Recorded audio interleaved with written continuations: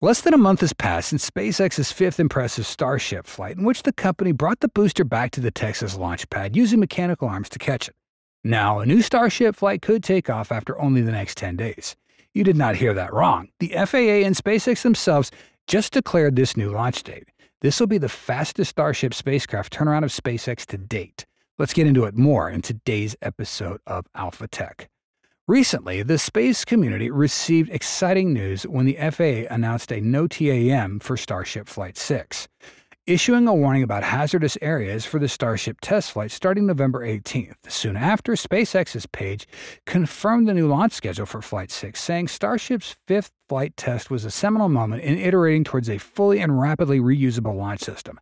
Next up, the sixth flight test of Starship is targeted to launch as early as Monday, November 18th.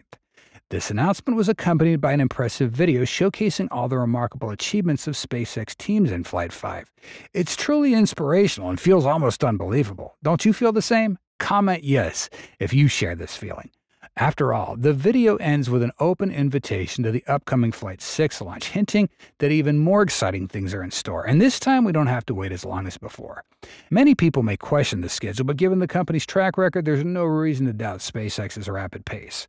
The faster flight cadence is partly due to the previous successes, including the first return of Super Heavy booster to the launch site, where the massive chopsticks extending from the launch tower caught it midair and a controlled, precise landing of Starship's upper stage in the Indian Ocean. Besides, the sixth test includes many of the same objectives, leading the FAA to approve both Flight 5 and 6 simultaneously last month.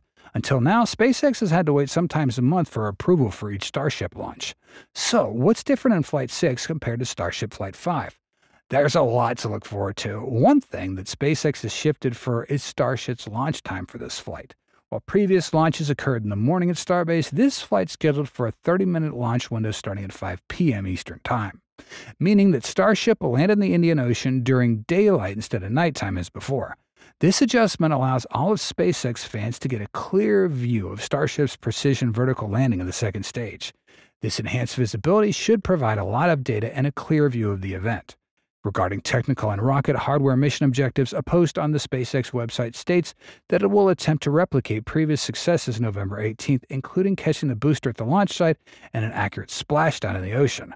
Although the success of the first catch attempt validated the design, providing valuable data to further refine hardware and software, an audio clip from SpaceX CEO Elon October 25th reveals SpaceX officials mentioned nearly aborting the previous Super Heavy catch due to a misconfigured parameter tied to one of the booster's Raptor engines. They noted that the catch attempt included a whole bunch of new aborts and commit criteria that hadn't been fully double-checked, but data from that flight has since been reviewed, allowing for necessary changes.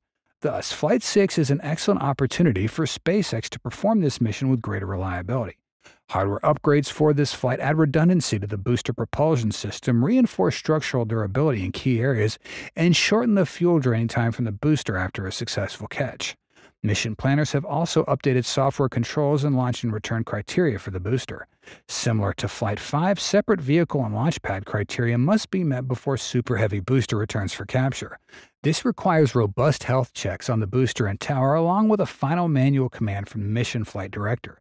If this command's not issued before booster back ignition, or if automatic health checks show unacceptable conditions in Super Heavy or the tower, the booster will follow a trajectory for a controlled soft splashdown in the Gulf of Mexico.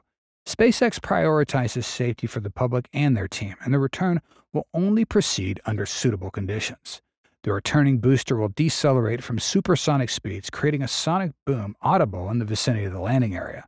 Generally, the only impact for people nearby will be a brief noise like thunder, with variables like weather and distance affecting the intensity.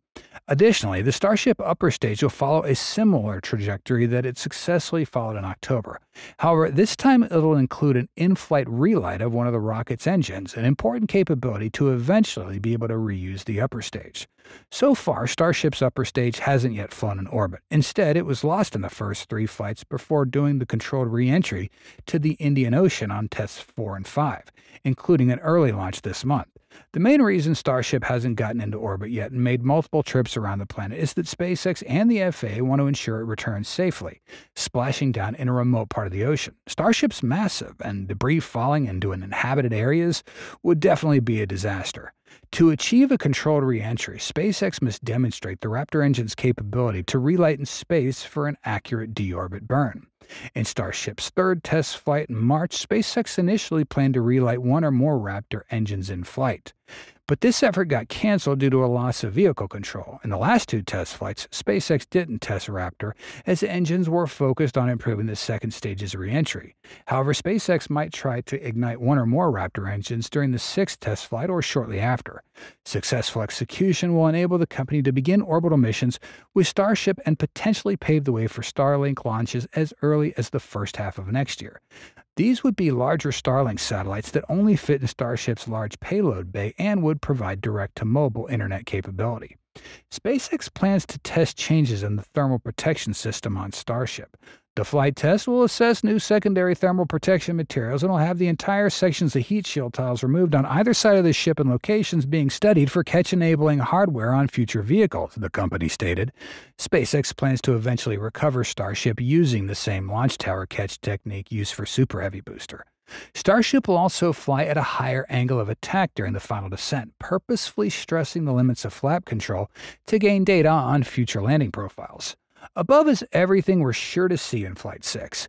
Some may think Flight 6 is no longer crucial because it'll be the final flight of the Starship V1 version, but this flight plays an equally important role as ones before it.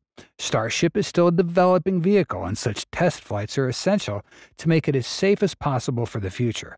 When Flight 6 does take off, it's going to bring about new improvements that SpaceX can incorporate into the V2 model, which already boasts very smart modifications. The new version of Starship promises substantial technical improvements. The forward fins are redesigned for aerodynamic optimization, while the bigger fuel tanks will expand the ship's range. Especially notable is the upgraded thermal protection system, including secondary heat shields, showing that SpaceX is seriously addressing one of the biggest challenges in spaceflight, and that's re-entry temps. The almost monthly launch frequency of Starship in its second year of operation is not just a technical feat, but also an operational breakthrough, becoming particularly important as SpaceX develops an on-orbit refueling system, a key component for long-term missions. The ability to execute multiple launches in a short span will serve as a foundation for establishing an in-space fuel supply chain. Operationally, SpaceX has shown substantial autonomy in managing Starship flights. The company can set launch schedules based on internal system readiness, including hardware, software, and ground infrastructure, reflecting the maturity of the program and confidence regulatory bodies have in SpaceX's technical capabilities. Looking forward, Starship's development has the potential to reshape the whole space industry. With the ability to transport cargo and people at a much lower cost than previous vehicles, Starship could usher in a new era in space commercialization, not only serving scientific and exploratory missions, but also creating new economic opportunities in space tourism and resource extraction. The biggest challenge will likely be maintaining this development speed while ensuring absolute safety and reliability. SpaceX will need to continue refining reusable technology, optimizing operational processes, and developing infrastructure to support an increasingly high launch frequency. Simultaneously, the company must build and perfect the orbital refueling system, a critical element for future deep space missions. And that's it for today's episode. Thanks for watching, and see you next time.